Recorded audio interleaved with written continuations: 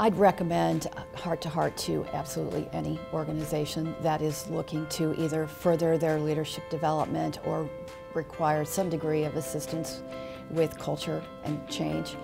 Jeremy and Chris have a very understated way of coming into an organization, making people feel safe and secure. And they offer a third eye to something that when you're in the organization, you don't see. One of the biggest differences between Heart to Heart's approach and the approach of others is empathy.